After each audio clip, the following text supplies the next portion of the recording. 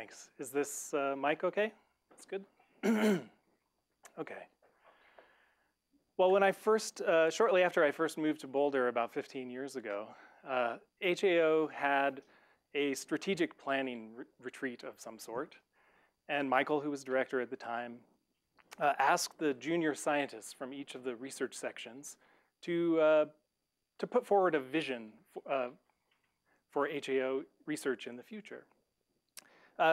But he asked the junior researchers from one research section to provide the vision for a different section, okay? So I was in the solar interiors section, and he asked me to provide a vision for the lower solar atmosphere section. So I gave a talk about how you could do the solar-stellar connection with lower stellar atmospheres. And it was provocative. I think that was part of the point.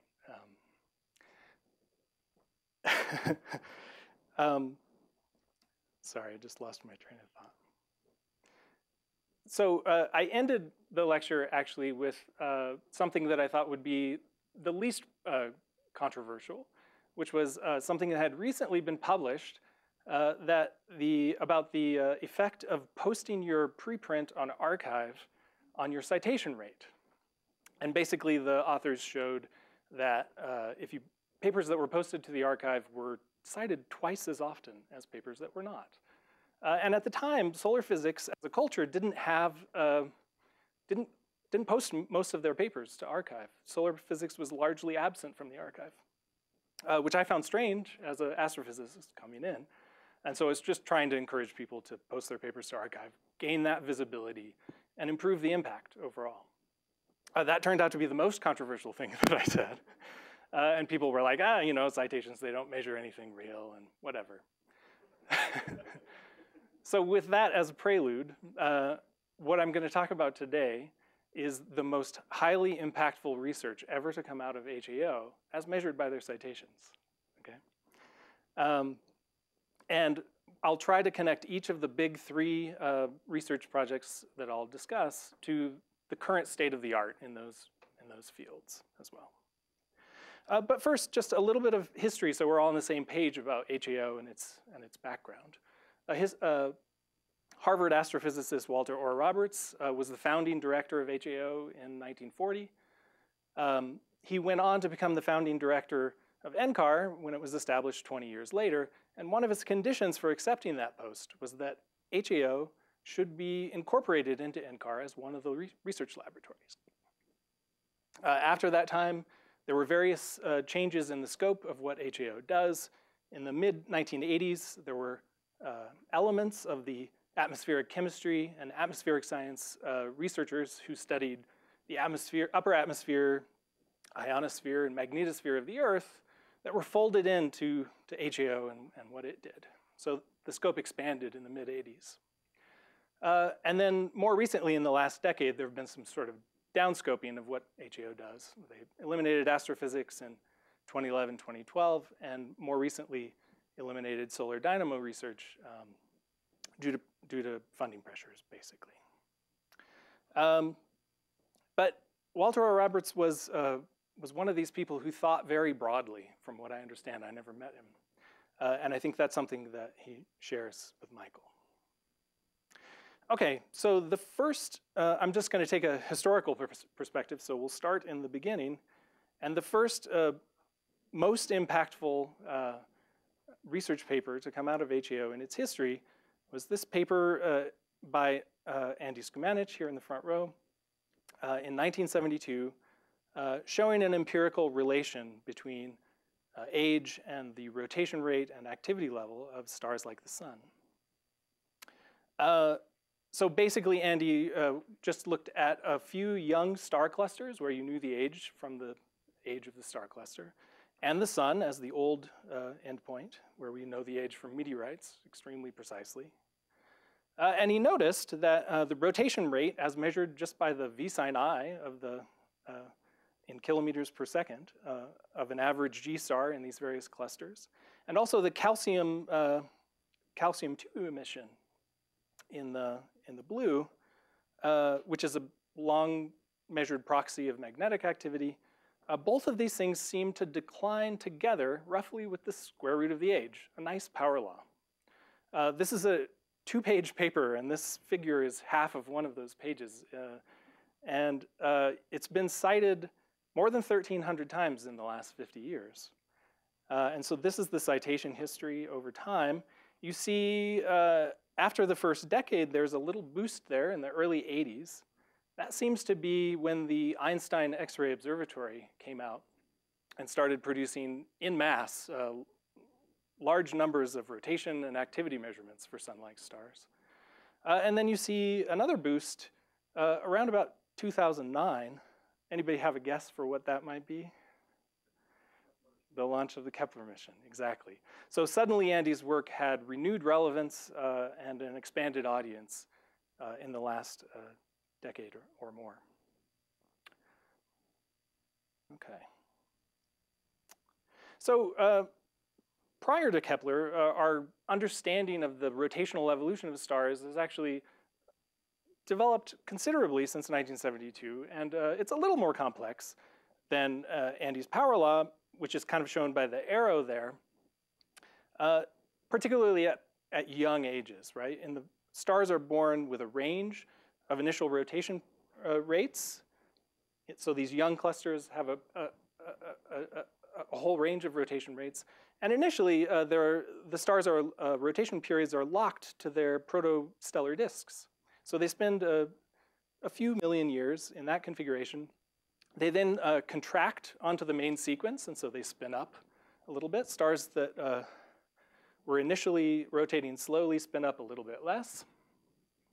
And then this process called magnetic braking kicks in, where the magnetized stellar winds gradually lose angular momentum over time, and that effect depends sensitively on the rotation rate. So stars that are initially rotating very fast brake much more strongly than stars that are initially rotating slowly. And that leads to this convergence. By 1 billion years or less, all the stars forget all those initial conditions and collapse onto this Schumann spin-down sequence through the sun. So it was the first approximation of something that's a little bit more complicated, but also rich in physics and interesting. After Kepler, something unexpected happened. Suddenly, we could, through the use of astroseismology, measure very reliable ages for stars that were older than the sun, something that we didn't have before, right? This whole picture goes through the sun, but you don't see, there's basically no empirical calibrators beyond that at the time before Kepler. But as soon as we started being able to measure precise ages for stars older than the sun, what we found was that the young stars, so we're looking at rotation period versus astroseismic age, the young stars followed this normal standard spin-down relation as expected, but somewhere around middle age, stars started deviating from that, and in particular, they were rotating more quickly than you'd expect from the standard spin-down models. And it looked like almost for a few billion years here, stars are just hanging out at the same rotation rate until they start to expand as subgiants, and so as they expand, they change their moment of inertia and they slow down again. Jennifer Van Saters led a Nature paper in 2016 that attempted to account for this behavior by basically saying at some critical rotation period for a given mass, you would just shut off magnetic braking, and that would essentially freeze the rotation rate until the subgiant phase. And so that yellow model there is a model where you just turn off magnetic braking partway through the life of a star. And there were hotter and cooler stars to calibrate the precise age or rotation rate where this happened as a function of mass. And it all happened at a magic Rossby number, the ratio of the rotation rate to the convective turnover time. And so for hotter stars, it kicks in at shorter rotation periods, and for cooler stars at longer rotation periods. Now, coincidentally, in follow-up work, we found that this change in the rotational evolution of stars coincided with a change in their activity cycles. So these benchmark stars that are solar analogs, 18 SCO, a slightly younger version of the sun, Alpha Centauri, a slightly older version, and 16 Sig, a much more evolved version of the sun. That evolutionary sequence defines what we think happens to activity cycles during the second halves of stars' main sequence lifetimes. So during the normal scubanage spin down, they just evolve along these sequences. I should explain this diagram. So we're looking at rotation period versus activity cycle period in years. This is data from the Mount Wilson survey. And in 2007, Erika Bohm-Vitens noticed by plotting on this diagram only the very best activity cycles that you could measure from the Mount Wilson survey, that there was not one relationship between these two quantities, but two, shown by the solid black lines here. And she interpreted this as evidence that there were actually two dynamo mechanisms, because in some cases, stars show cycles on both of these sequences simultaneously, as Axel mentioned earlier. So you could have two dynamo mechanisms basically driven in different parts of the star that could operate simultaneously. So her speculation was that this upper sequence of relatively long cycles were driven by a shear layer, like the near-surface shear layer in the sun, while these, the lower sequence was driven by something like a tachocline. That's her speculation. In any case, the idea is that activity cycles would evolve along these sequences until they hit that critical Rossby number, in which case the rotation period stays the same, and the activity cycle, apparently, just from this empirical data, gets longer. The amplitude decreases until at the top, 16 Sig has no cycle at all. It's just constant activity. So the magnetic activity is still measurable. It produces magnetism, but it's not cyclic anymore. So we think this is basically showing the path that stars take as their dynamos gradually shut down during the second half of their main sequence lifetimes. Okay? Yeah.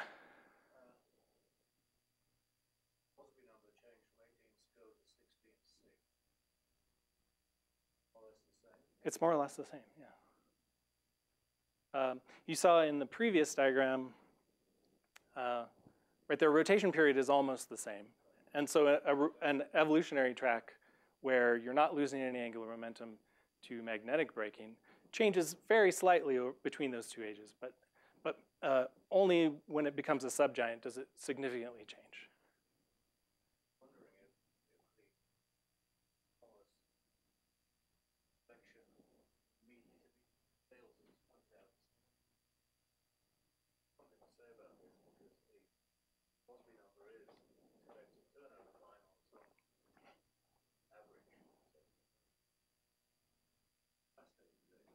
Yeah.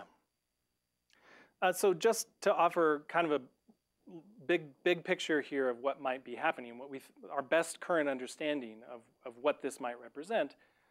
So as a function of Rossby number, this parameter is a magnetic complexity parameter. You can think of it as the average spherical harmonic degree of the magnetic field, of the large-scale magnetic field. So dipole, quadrupole, octopole, and so on. We know empirically that young stars have very complex magnetic fields, and so they don't lose a lot of angular momentum to stellar winds until they reach this regime where the Rossby number is about 0.1, right? So earlier than 0.1, they're in this saturated regime where you basically have all the magnetic field that you can possibly produce, and you're changing your rotation rate at essentially constant activity level. Here in the middle, between Rossby number 0.1 and somewhere around 1, you hit the Scumanich regime, where the Scumanich law operates. So you have a direct coupled evolution between rotation and activity, until you reach these higher Rossby numbers that the Kepler observations and K2 observations finally reached, where the magnetic complexity continues to increase, and so decoupling rotation and activity from then on. So the Scumanich law is basically operates in the middle here, and you have something more complex at both ends. And this is the most successful big picture attempt to reproduce the behavior that we see both in young clusters and in old stars with ages from astroseismology. So far, that's the best we can do. Okay, the second big, highly impactful piece of research to come out of HAO was the so-called MHD equation of state. Now, it has nothing to do with magnetohydrodynamics, if that's your suspicion. It's called MHD after the three authors, the three principal authors, Dimitri Mihalis, David Hummer, and Werner Dappen. And they each basically led one of these three papers in the series describing the various aspects of this new equation of state for stellar envelopes, which is a significant improvement over what was available at the time. And collectively, these three papers have obtained nearly 1,300 citations since it was published, so a higher number of citations per year since it was published more recently. And you can see that it was most impactful in the first decade or so before, in particular before the Opal equation of state was available. And then after that, it was sort of superseded by Opal, I think. Until maybe this year. I'd like to let you know about a project that one of my colleagues, Rainer Trampedak, has been working on with Werner Dappen, the only surviving member of that trio, to basically bring the MHD equation of state up to the task of modern stellar evolution calculations. So this is better than the original MHD equation of state in that it incorporates more elements. So the green elements on the top were the original 7 elements in the 1988 version of the MHD equation of state. He's expanded this, they have expanded this to 27 elements as well as 187 molecules. So more elements included, which is important, of course, for opacities. More physics, so they include the effects of relativistic electrons, Coulomb effects, quantum effects, and an improved treatment of pressure ionization.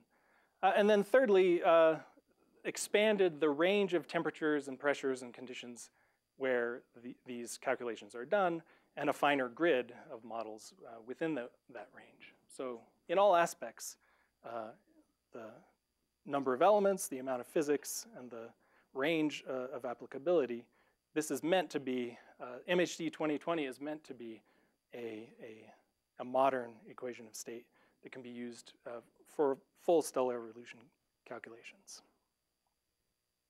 And the most significant difference between this and the original, so the original here is shown in pink and the new version in black. And the main effect from the standpoint of the sun is that it moves ionization deeper into the sun, right? So you have, here's the bottom of the solar convection zone, and that's farther to the interior of the sun. So you basically move ionization deeper into the sun. So the bottom is the neutral hydrogen, and the top is the ionized hydrogen. And similarly for the various ionization states of iron on the right-hand panel there.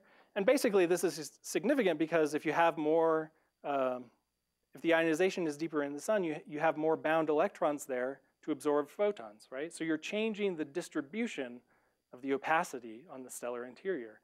And you may be aware that that's been a problem for the last 15 years in particular.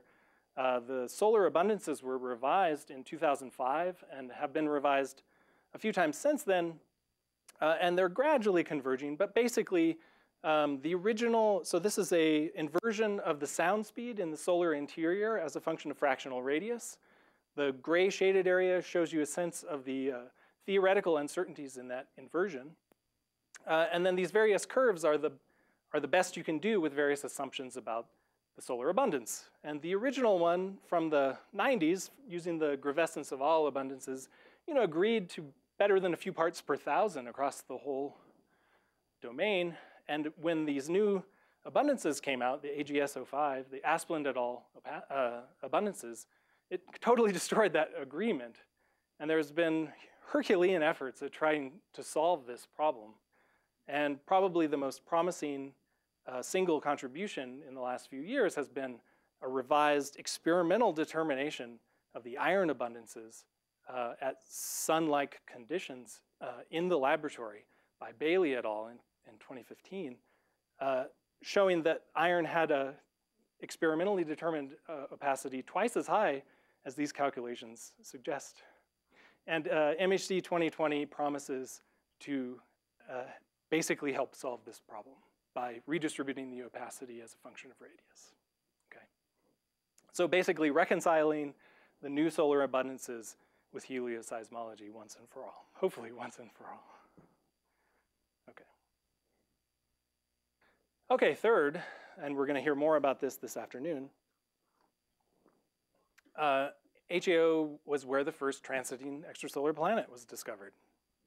It was a star, HD 209458, that was known to have a planet already from radial velocity observations. And Harvard graduate student and HAO graduate fellow, Dave Charbonneau, along with his advisor, Tim Brown, used a small telescope that Tim made in his garage to take precise photometry of this system. Not on two successive orbits, because the orbital period was 3.5 days. So 3.5 days after you observe this one at night, it's going to be daytime. So you have to wait 7 days to get the second one to confirm that you're actually seeing the planet as expected. And so they found the first transiting extrasolar planet 2 decades ago. And that paper has been cited more than 1,000 times in the last 20 years. So an average of 50 citations per year. And you can see a relatively steady level over time. And then just on the heels of this discovery, just 2 years later, they used the same system with observations from this Hubble Space Telescope to try to look for the presence of the planetary atmosphere. And so this is spectrophotometry from the Hubble Space Telescope. So you're looking as a function of wavelength, the depth of the transit, or the change in the depth of the transit relative to what it is on average. And you see that all these different spectral lines show the same transit depth statistically, except for one, the sodium D lines here. And so the idea is that if you have a constituent in the atmosphere with a sufficient pressure scale height, it makes the planet look a little bit bigger. And so you get a deeper transit, right? And this is a 3 or 4 sigma detection of sodium in the first extrasolar planet atmosphere, almost 20 years ago. Huge head start that could have happened here at NCAR. And that paper by itself, an additional 803 citations in the last 20 years, less than 20 years. So that discovery, those discoveries, really paved the way for what came after. And what came after were Kepler in 2009, so launched 9 years after the initial discovery. But Kepler had been tried for 20 years or something before that. And I think it's safe to say that the ability to measure a transit from the ground convinced people at NASA that this might be worth doing from space on a large sample of stars. And the main thing, most significant thing that Kepler did as a statistical mission was that it showed that these planets that had been discovered from the ground, these big Jupiter-sized planets, they were the exception, not the rule. And that once you had the sensitivity to probe to the small Earth-sized planets, you realize those Earth-sized planets are everywhere. They're the ones that are all over the place.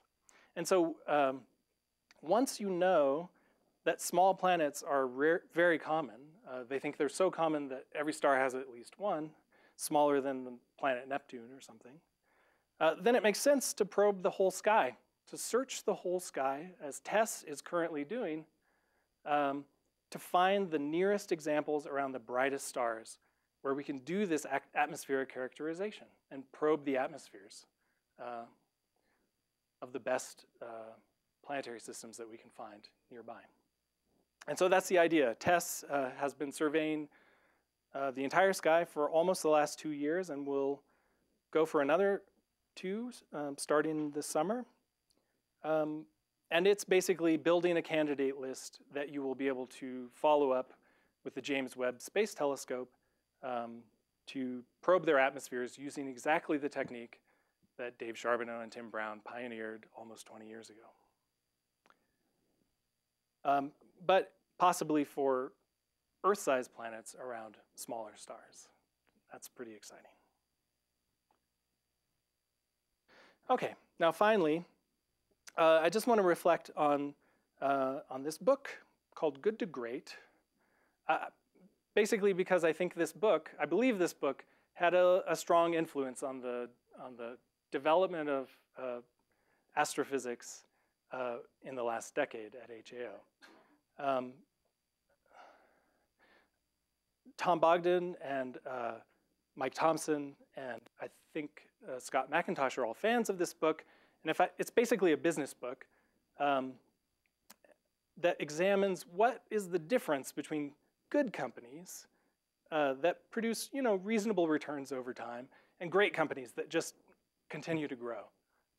And if I had to summarize the thesis of this book in one sentence, it is that the difference between good and great companies is that the great companies focus on what they do best and got rid of the rest, okay? So in the last decade, HAO interpreted this as focus on what you do best, space weather, and shed the rest. And astrophysics and solar dynamo research went out the door. But I read this book in 2012, and I had a different interpretation.